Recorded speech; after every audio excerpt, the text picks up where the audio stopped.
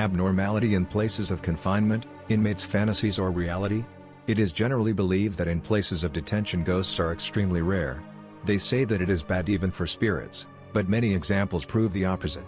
For example, a group of British experts in the field of paranormal phenomena, examining the old prison in the city of Melbourne, came to the conclusion that in the castle, where at one time 136 people were hanged, there are anomalies. According to parapsychologist Darren Dawn, the equipment recorded a number of unexplainable phenomena. For example, unusual electromagnetic activity was detected, and many members of the group heard strange voices.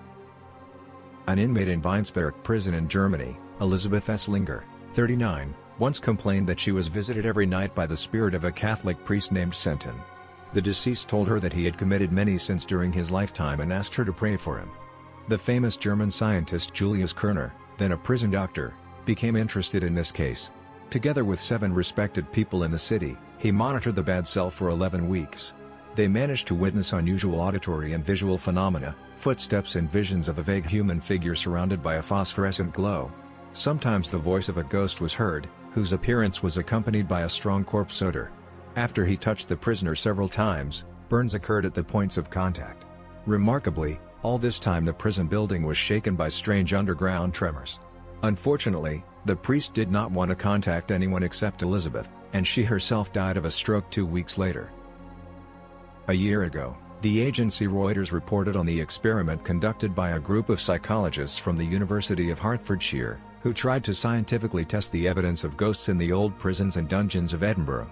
Over the course of 10 days, 240 volunteers from around the world tracked ghosts in the famous Edinburgh Castle, which served as a prison several centuries ago. The experiment was a near success. One felt as if something red-hot had been placed on his arm, another panicked when he heard ominous breathing in the corner of an ancient cell. Some felt ghosts touching their faces and tugging at the edges of their clothes. And others saw a sullen personality in a bloody leather apron in the torture cellar. The former Melbourne prison building has now been turned into a museum, but custodians claim it contains more than just antiquities. The last time a ghost caught the eye of the night watch. February 5th. 6 late-night visitors swear they saw something cross the gallery with a candle in its hand. The candle burned brightly, but for some reason did not illuminate the surrounding objects at all. It is known that on June 21, 2003, a woman's voice was calling for help all night in a part of the castle where no one was or could be. After studying the prison archives, the museum administration learned that it was on that day in 1865, prisoner Lucy R. committed suicide.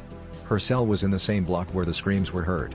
Paranormal researchers decided to visit the cell on the next anniversary of her death, which they did this year, but contrary to expectations, nothing happened. However, when they listened to the tape recorded at night, a woman's voice was clearly heard on the tape. This time it did not call out for help. The woman simply said, "Go away." The famous Tower Castle in London, once a place of detention for particularly dangerous aristocratic criminals, has long been famous for its ghosts. The ghost of Anne Boleyn, one of the wives of King Henry VIII, has long troubled the tower's inhabitants. Unjustly accused, she ended up in prison, where in 1536 she was beheaded. The coffin with her decapitated body was buried under a slab in St. Peter's Chapel. Since then, Anne's ghost has often appeared in various places in the castle, in the main tower, in the cell where she was imprisoned, near the scaffold. The most authentic appearance of Anne's ghost dates back to 1864. It was then that the captain of the guard, on his rounds, found one sentry at his post unconscious. When he regained consciousness, he told him that he saw a woman in white walking out the door of the room where Anne had spent the night before her execution. The figure floated straight towards the sentry. He ordered her to stop, but she did not respond. Then the sentry plunged his bayonet into the woman, but it went through without encountering any obstacle. It was only then that the brave man realized what he was dealing with and immediately lost his senses. The captain did not really believe his subordinate's story, believing that he had simply fallen asleep at his post, and the sentry faced a court-martial. The documents of this unusual trial are still intact to this day. Testimony was heard from the guards, who corroborated the defendant's testimony. They, too, had more than once encountered a ghost who disappeared after the eyewitness had fainted. In the end, the sentry was acquitted. Sometimes Anna was seen strolling around without her head. One day a guard officer noticed that the windows of the locked St. Peter's Chapel were lit. When he attached a ladder to its wall and climbed to the top, he saw a ghostly procession inside the building headed for the altar. At its head was a woman whom he recognized at once as Lady Boleyn, whom he had known from many portraits. On reaching the altar, the Goose vanished into thin air. When the floor of the chapel was opened, the skeletons of more than 200 people were found under the stone slabs. Perhaps the handsome Italian Carlo Dolzetti, with blue eyes full of grief over his wife's death, would have escaped justice had he not been accused of murder by a spirit. On the anniversary of her daughter's death, her mother Anna Caldo suddenly awoke in the middle of the night. A transparent female figure stood at her bedside. "I am your daughter," Mrs. Caldo heard. "I have been waiting all year for justice. Know that Carlo, my husband, killed me. He did it when I caught him in bed with Blanca Amato. She witnessed the crime. He grabbed me by the throat so I couldn't scream, and he stabbed me through the heart with an awl. Then he put me in a bag and took me to a vacant lot, where they found me a day later." The spirit had disappeared. The shocked woman rushed to the police. "Inspector Paolo Veroni did not want to believe me at first. Mrs. Caldro told Italian newspaper reporters. Finally, at my desperate pleas, he agreed to inspect the old well. There they found everything my Maria's spirit had spoken of." The police detained Carlo Dolzetti, along with Blanca Amato, and set up an investigative experiment at the old well. When he saw the bag, dress, and all being pulled out, he broke down, and Blanca confessed that she had witnessed the murder. The court sentenced Dolzetti to life in prison, but he served only 1 year, in a suburb of Naples. On the second anniversary of the crime, he suddenly went mad. He began to rush around the cell, screaming, hiding under his bunk. The doctor gave him a sedative injection. At night the guard heard a terrible scream from Dolzetti's cell. When he opened the door, he saw the prisoner lying face up on the floor. His eyes were full of terror, his face contorted with mortal fear. He was dead. The doctors confirmed death as the result of a ruptured heart. They could not explain, however, where the inscription on the cell wall had come from. You got it. It wasn't Dolzetti's blood type. Russia has plenty of ancient prisons that are steeped in legend, but unlike in Europe, most of these prisons are still in operation today. So scientifically proving the presence of ghosts in them is problematic. At the same time, there are plenty of reports from inmates about encounters with otherworldly entities. Now, let's get into some prison stories from Russia. Some creepy, others not so much. Some happened to me, some are prison legends, so to speak. In the span of a couple of days, I'll try to post everything. Let's start with the first prison where I was incarcerated at in the 2000s, the 5th Central Prison in Moscow, SIZO 77-5. Apparently due to the fact that one unit there is a juvenile detention center, there are all sorts of stories about the paranormal there. The prison is old. They say all prisons in Moscow were built by Catherine II in the form of the letters of her name. If you look from the air, whether it is true or not, there is no way to check. There are 2 buildings at the 5th Central Prison, the old and the new one. The new one had juveniles, at that time. How it is now, I do not know. The old one had adults. They are connected to each other by a gutter. This is what they called the long iron corridor connecting the buildings, because it hangs in the air, is poorly lit and very cold. There are several legends about the prison, the first connected with that very Catherine. They say that at night, in the gutter, you can hear the neighing of horses, the clatter of hooves and at times even Catherine herself in a chariot. Another legend, about a little 14-year-old boy, beaten to death in a punishment cell by utter human trash, and of his cries being heard from the vents at night. The first story which happened to me personally at the prison is related to this very legend. I should mention that it was at a press hata, where the cops left me for 3 months to hang dry. For those of you unaware, a press hata is a larger type of cell, usually filled with huge and intimidating inmates. These tend to cooperate with the prison officers, willing to do almost whatever to shorten their sentence. Usually that comes in the form of beating, or worse, a confession out of other inmates for the officers' benefit.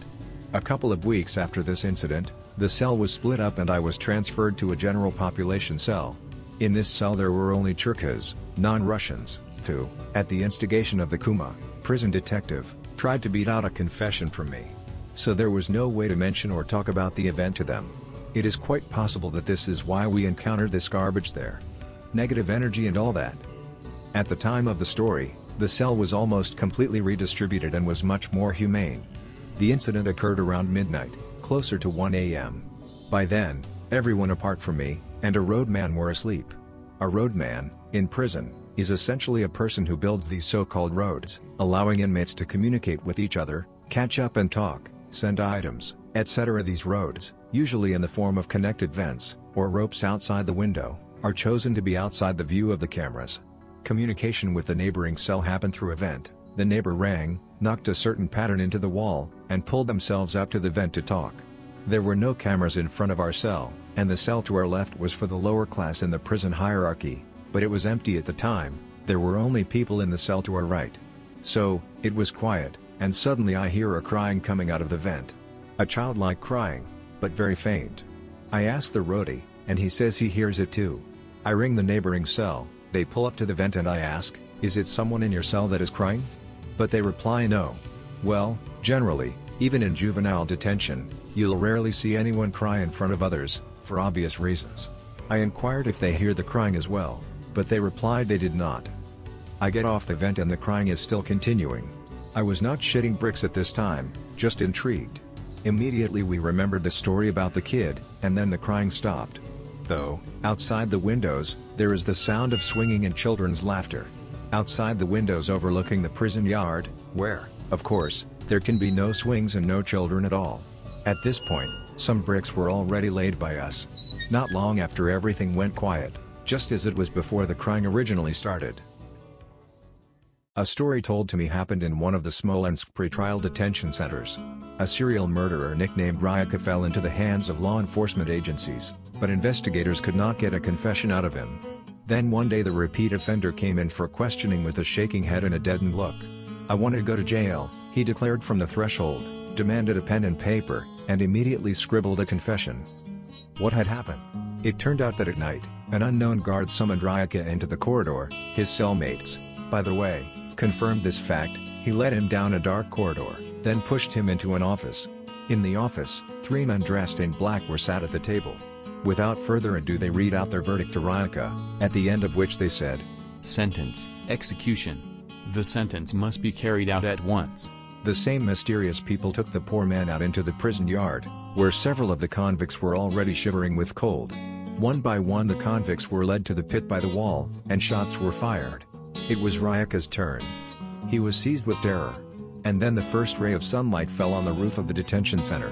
"That one, tomorrow," Ryaka heard, after which the firing squad vanished into thin air, and he found himself back in his cell. In the end, the murderer's nerves gave out. In the Perm region the story of the indestructible snitch is passed on by word of mouth. There was a certain Yerema, who was behind the barbed wire during the 90s. He had a talent for finding out all about the convicts and informing the authorities. One day, the guys on the outside had drugs transported into the prison. Yerema snitched right away, and the criminals were put into a punishment cell, which in these sorts of prisons meant solitary confinement, as well as being the punching bag of any guard who was in a bad mood that day. A few days later the snitch was found with a shiv in between his ribs. Since then his ghost has been haunting the barracks. Moreover, Yerema appears precisely at those times when prisoners are talking about business. A strange story once happened to a recidivist who was serving his sentence in a Mordovia minimum security camp. It happened like this: 3 criminals started an escape. They made a hidden hole in the barbed wire fence and started digging a tunnel through the floor of the camp's kitchen. When everything was ready, they assembled at the appointed place. One immediately climbed out through the tunnel, and the second followed him. The third turned around, and froze in place. Over the table hung a shimmering cloud, from which a transparent woman's face was seen. The cloud approached him, and a woman's voice said, "Go back to the barracks, or you'll be killed, they're rounding you up." Then the vision disappeared. Looking in the direction of the tunnel the poor fugitive found that his companions had already fled. However, remembering the words of the ghostly woman, he decided to return to the barracks. At that time shots were heard outside. As it became known the next day, both of his accomplices had been killed. It turned out that one of them had blabbed about the escape to his friend, who turned out to be a snitch, and the information about their plan had reached the superiors. The third was lucky; they could not prove his involvement in the escape. Apparently, the silence of prison corridors is sometimes broken not only by the ringing of shackles and creaking doors. There's almost no mysticism here, but it's quite an entertaining story. We decided to summon the Queen of Spades when we were still in juvie. There were 9 of us in the cell, 7 of whom were in jail for murder. Some had 1 body, others had 4. Among the relevant people who deserved attention were Goose and the Permian maniac. Goose was a pretty odd but interesting man. except for the fact that he and his friends killed 5 people, maybe more, maybe less, I don't remember. According to his words, he could not walk until the age of 5, he had problems with his spine and was carried around in a wheelchair. After that, someone from his family took him to a witch or a healer, and she put him on his feet. He could walk, but he was moving with his head wobbling back and forth, that's why his nickname in prison was Goose. As Goose grew up, he began to kill. He was in jail because he and a couple of his friends killed a bunch of drunks who had occupied a gazebo in a small wooded area where they were hanging out.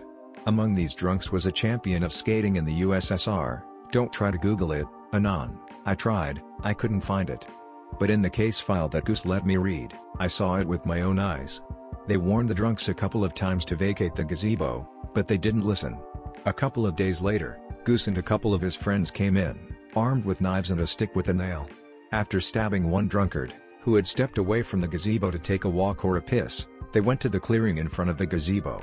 Here's the best part, one of the drunks, which was female, they did not kill women, saw them, with knives in their hands and bloody, and in a frightened voice muttered, "Guys, who are you?" I read it all in the case file myself. To which Goose's accomplice replied, "We're not guys. We're Satan," and went on to cut up her friends. To one of the victims he left 132, as I remember now, holes in his head, punctured with a stick and a nail. The perm maniac, who we nicknamed the cunt, as it turned out later, he was also a rapist, but luckily they had already taken him away from the central prison, killed 4 people in one night with a friend. 2 14-year-old kids in perm inhaled glue and bet on how many people they could kill in one night. They managed to kill a couple of guys, with some disturbing details. For example, they killed one at a bus stop, and he was sitting on his corpse, breathing glue, while people walked by and nobody really gave a shit. And the other one had his leg cut off and wanted to boil it and eat it, but they changed their mind. So it was Goose who suggested trying to summon the Queen of Spades. Inside the juvenile unit, unlike an adult, the lights are turned off at night and only the nightlight is left on. We draped 2 windows in the cell with blankets and hung a nightlight. It became almost completely dark in the cell. As my eyes got used to it, I, Goose and Perm's maniac went to the bathroom, a partition fenced off by an semi-wall with a sink and the mirror we needed, to call upon the Queen of Spades. The rest stayed on the bunks to watch. Goose drew, with soap or toothpaste, I do not remember, a ladder and a dot, and started muttering an invocation. We waited to see what would happen. The maniac from Perm started to panic, grabbed my leg, I was much taller than he was, and he started shaking, shouting, "It's moving, it's moving." I look in the mirror, the point seems to be in place. And Goose started teasing, laughing ominously and saying, "Next morning." From which the Permian maniac began to panic even more and yelled for the Goose to shut up and wipe the ladder off the mirror. I decided to step back and watch from the sidelines, so I went and laid down on the bunk. The maniac from Perm tried to break the mirror, but Goose would not let him. Goose was also about 2 meters tall. The maniac starts yelling that he's going to kill him. Goose is smiling and says go ahead. The Permian maniac floundered and ran to the tongue, near the windows, a shelf in the wall, fastened with large bolts. The point is, one of the bolts we loosened and removed from the wall, and the bolt is of such dimensions that it realistically could crack someone's skull. We hollowed out a place in the wall to store it in, which doubled as a way to communicate with the neighboring cell. So this motherfucker from Perm runs up and grabs the bolt. We're yelling at him to put it down. But he went for Goose. Goose stood his ground, ready and waiting. The maniac runs up to the far side, looks at Goose, looks at the mirror. Suddenly his face is distorted in horror and he begins to hammer the mirror with the bolt. And the mirrors in the prison are such that it is impossible to break them. Or rather, it is covered with cracks and no more. Well, he cracked the whole mirror, and only after that he calmed down. He went to remove the bolt and went to bed exhausted. We decided it wasn't worth alerting any guards in the unit. This next story is also about the 5th Central, which I did not witness myself, but repeatedly heard about it in juvenile detention. I doubt it's real, but it delivers. In the early 2000s, as usual at night, in the juvenile unit, in one of the cells, a roadman suddenly heard a noise on the floor below, as if someone was scraping on the bars. Suddenly the horse, a type of road where a rope is lowered from one of the cells on the floor above for the cell below, respectively, was abruptly ripped from his hands, leaving burn marks on his hands. They heard a wild roar in the cell and saw something big and covered with thick, red hair run up and down the bars on the floor above.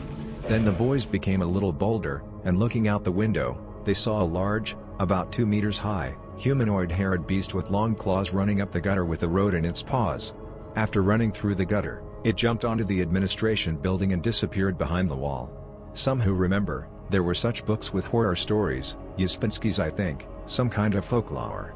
And there was a story about a shaggy monster, which opened the tents of tourists with a long fingernail. The description reminded me of him. Among themselves, the inmates nicknamed it the Shaggy Cop, because it ripped off the roads. This story is not necessarily creepy and mystical story, but it's noteworthy. So, there was this trash of a person, the kids nicknamed him Kotopes, cat dog. The idea was that at night, on his watch, you could hear a quiet meowing or yapping from the prison corridor. You go to the cell door, you listen, you hear rustling and barking. You can quietly meow yourself and in response you hear either a plaintive meow or a bark. So it was the corpulent bastard that was having so much fun. The fact is that he was not doing it to amuse the juvenile convicts. He meowed on duty on both the adult corps and the juvenile corps. And always only at night. The cuckoo cop was clearly crazy, but no one fired him, they kept him. Maybe he works there now, even though he was already of age. His crazy nature was solidified when at an inspection in my cell, he grabbed one of the boys by the dick, for which he got hit in his right ear. The boy was not even sent to the isolation ward for this. Well, according to prison law, this Kotopes had once participated in a violent suppression of a riot as part of the masked squad. It was said that on that day the prison special forces were especially brutal, and one of the most brutal ones had his mask ripped off and his face set alight. That was Kotopes. After that, the criminals went free, and they butchered Kotopes' family, wife and daughter. I don't know if it's true or not, but they say that it was after that he went cuckoo. This one occurred at the Mashayski Central, where I was waiting in a cell for further placement as an adult. We were in a transit cell on the first floor of the prison. The first floor was in a semi-basement room. You could look through the window and see the legs of cops passing by. At Voronezh Central, the same thing happened at one of the buildings. The cell was constantly damp. You came back from the sauna, hung a towel and it didn't get dry all the way. At that time there were 3 of us sitting there. Me, Snake, a 19-year-old kid who was doing his second time for stabbing a cab driver in the neck because he called him a jerk, and Dolphin, whom I had known since Central 5, a minor, though he was an adult now, too. The cell had 4 bunks. Snake was into all sorts of mysticism and esotericism, and he offered us the idea of playing a prank on someone who would come to our cell that we were sectarians. At the time I felt myself going a bit crazy. I had been in the 4 walls for almost 2 years now, I still could not be out in the yard, and I went around the unit pushing all sorts of mysticism-related topics. From the apocalypse, to the 4 horsemen, the battle of light versus darkness, etc., which prompted him to do the prank. I agreed. Dolphin was indifferent.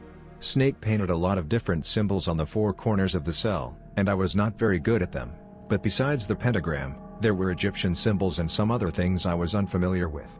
A kid named Stas, who'd been in prison since he was in his teens for killing trash, came into our cell. He at first fell for our prank, but soon figured us out, as we quickly got tired of it. Although Snake did not erase the symbols. So, one night, if the atmosphere in the cell was dark, then all the action usually happened at night. We started talking about various stories, and I told one I heard back in my neighborhood when I was in the village, about how some guys were summoning the devil. They gathered at one of the people's involved house, which was an old trailer, drew a pentagram on a mirror, and one stood in front of it with a cross in his hands. At 12 o'clock at night, the king of hell supposedly came out of there and started ripping the cross out of the kid's hands. The others did not have time to erase the pentagram from the mirror, and when the cross was ripped out of his hands, the kid died. After these stories, Snake decided to carry out this experiment in our cell. I didn't have much desire, or rather I didn't have any at all to go through with this, and Dolphin was not interested in these topics whatsoever, but Stas was interested. They drew a pentagram on a mirror, and at about 12 o'clock at night, Snake stood with a cross. Nothing happened. They erased everything from the mirror. The next day we learned that in the assembly, a cell in which inmates are kept after arrival to the prison, before they get transferred to a unit, that at night, a man hanged himself by the sheets. Well, we thought it was a coincidence. Alright, it happens. The guy's on the loose and hangs himself. A day or 2 goes by. It's about 1 or 2 in the morning. Dolphin and Stas are sleeping. Me and Snake are awake. I'm standing with my back to the entrance of the cell.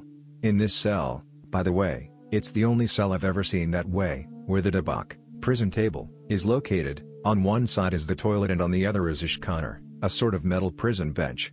Which means that if a person needs to sit down to eat, he either sits on the bench in front of the debak, or on the toilet. Behind the debak on the lower bunk, facing the entrance, sat Snake.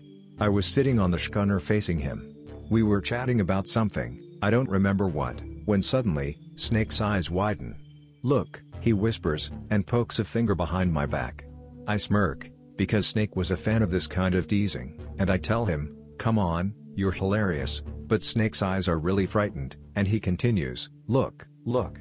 I look behind me at the vent, located at the far corner of the cell, from which flows blood. A few of these trickles that get a little stronger, but pouring exactly in a trickle, not profusely. I tried to think rationally at first, thinking it was dirty water. Subconsciously, though, I already knew that it was blood. At first, I went up to the wall, smeared some on my finger, and examined it. It indeed was blood. I thought that maybe a rat was running down the vent, got caught on something, and so it's bled. I say to Snake, "Come and give me some light." He comes up, climbs up on the semi-wall of the toilet, which is located adjacent to the vent. He shines through the vent with some matches, as I look down the vent from the far side of the cell. There's blood coming out of nowhere. Out of fucking nowhere. I mean, right in the middle of the vent that leads to our cell, not in the far reaches. That's when we got scared. We stood in the middle of the cell and waited for it to stop. When it stopped, we foolishly wiped it with a sponge and detergent. Why foolishly? Because in the morning neither Stas nor Delphin believed us. Though, the strangest thing was that night, while there was bleeding from the vent, another convict had hanged himself in one of the cells on the floor above.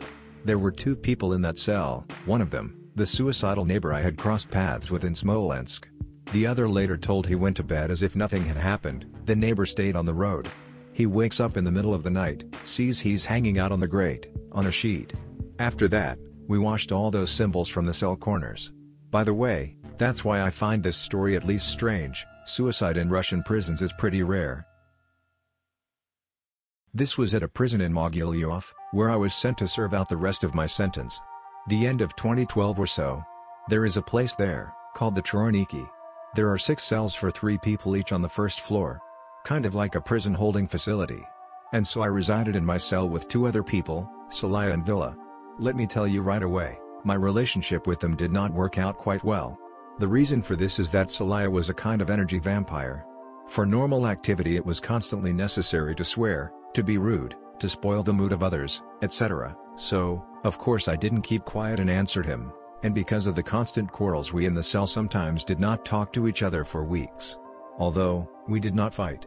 The order on that cell block was such that you couldn't place a hand on anyone for no reason.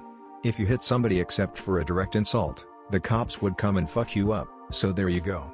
Nobody wanted that, so they never crossed the line. The other one, Villa, was stupidly following his lead, sucking his dick, so to speak. In short, I'll tell you this: the atmosphere in the prison complex was very unpleasant, you just felt it in your skin. The cell itself was tiny, 1 3-tiered bunk, an area of about 9 square meters, I think, no more. Don't forget that these 9 square meters are still filled with furniture, wash basin, table, bench, toilet, locker, etc. So across the wall from us in the next cell, lived a man, nicknamed Koldun, sorcerer. His name was Yanis, Armenian. Here is worth saying a few words about how we communicated with the neighboring cells. As you know, there are 3 types of roads: by air, rope, in the wet, sink or toilet, or by a kabura, hole in the wall. We had a kabura, but it was narrow, so we mostly communicated through the toilet. The toilet was close enough to the neighbors, such that we could pass objects without a horse, rope. That is, if you need a newspaper, for example, just wrap it in a bag, put your hand in the toilet, almost up to the elbow. The toilets were very wide there, and the neighbor took it, washed his hands, and voila. Well, me and this Koldun often rubbed shoulders with all sorts of esoteric topics. He bragged to everyone that he was a great magician, walking wherever he wanted through his dreams, call the spirits to do his bidding.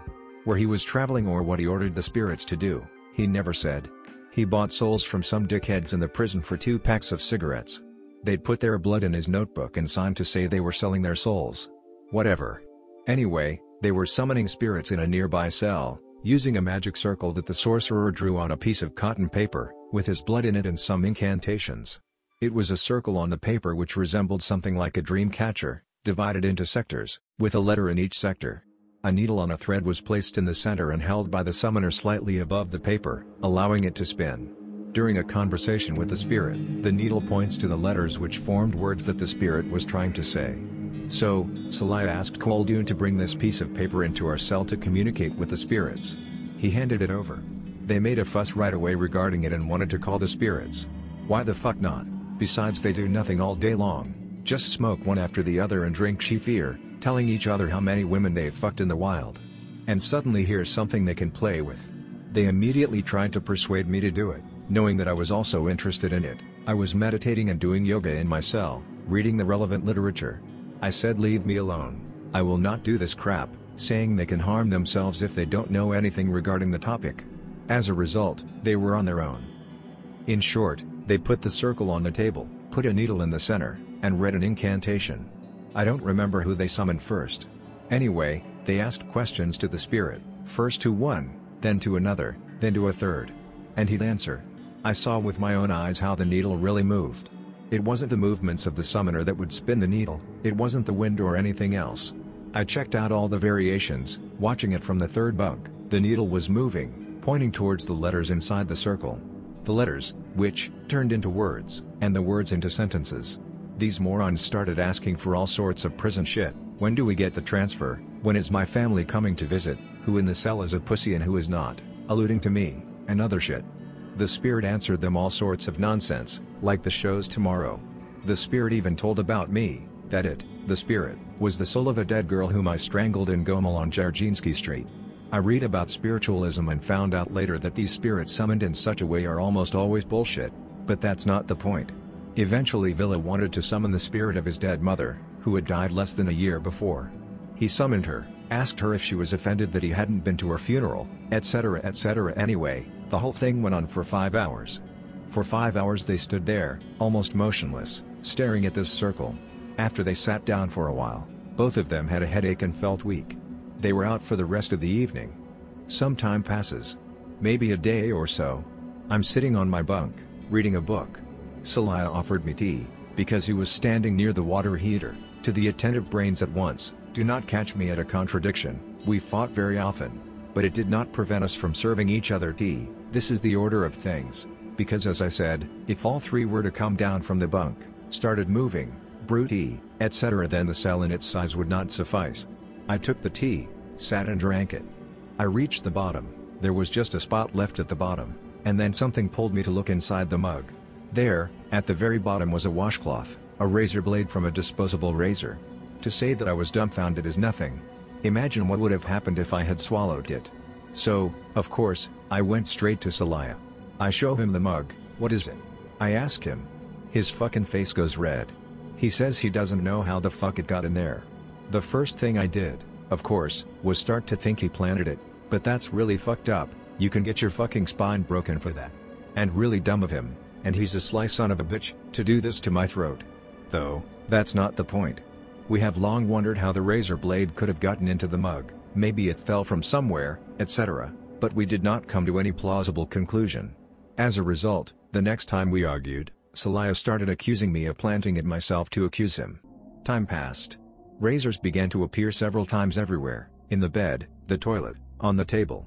They just appeared where no one had put them. All convicts dismantle plastic machines into sinks for household needs, but never scatter them around the house, firstly because the guards, when they see them, will take them away, and secondly it is a dangerous object. And every such appearance was accompanied by arguing and the accusation that I was the one who had planted it. Then my fellow inmates went even further, saying that it was my meditations that caused the razors to appear in the cell. I communicated with them less and less. A curious detail, firstly, in the cell you can't do almost anything secretly. You sit down to disassemble the machine, it is visible, you put something in the sink, everyone sees it, so that neither I nor they could plant the razors unnoticed. Secondly, each machine has a certain pattern of razors, i.e., the holes that hold it in place on the machine.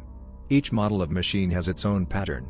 The ones we had in the prison were only certain models, with a completely different pattern, and then there were razors with a pattern that we do not have in the prison and did not exist for that matter. We have thought of all the options, racked our brains, any extraneous hit was ruled out for the reasons I outline above. And then the following happened. Selya was taken to the pen for 10 days. Villa and I were left alone. He immediately started licking my ass and making friends with me, but that's another story. So one day I got off the bunk and onto the bench to do some yoga. He was sitting on the bench. He didn't get up during my exercise. I worked out, went on the bunk. And then I see it. At the head of my bed, a few centimeters from my pillow, there are 2 razor blades crosswise. Like an X. That's when I freaked out. I say to Villa, "Look over here." He goes over there, takes a look and is freaked out as much as I was. I questioned him for a long time to see if he was fucking with me, if he had planted the razors, but he swore that he never even got up from the bench. The third bunk was really high up. To get in there and put something, especially inconspicuously, was next to impossible. I felt I was really in trouble at the time, as there was nowhere to go out of the cell. The whole time I was talking to Khaldun about what to do and how to stop this shit. He told me it was a ghost, and advised me all kinds of bullshit, leave milk there at night, candy, read spells, etc. We did all that and it didn't do shit. In the end, Selya came back from the kitchen, and we went back to the way we were before, with hatred and contempt for each other. The fuckers kept accusing me of causing this because of my meditation. By the way, I woke up one night when they were talking to each other and Villa was telling Selya the story about the razors on my bed, and I could hear the fear in his voice, which again proves that it wasn't a laughing contest, otherwise they would have both been laughing at me and not whispering about what had happened in a frightened tone. In the end, Khaldun said that we probably didn't close the door to that world when we summoned the spirits, so the spirits kept leaking in and doing all kinds of shit to us in the cell. He promised to close the portal. That same day, he read a spell in the next cell, did something, which I didn't see, of course, and, let me tell you Anons, everything in the cell stopped. Except for the asshole cellmates. That's the whole story. Then I was moved to another one of Troniki's cell, and for 3 months I was in with the relatively normal people without any problems. And then they took me away from the holding cells to the Kritka prison itself. My opinion, Anons, is that this devil, Selya, is an energy vampire with black thoughts and black energy.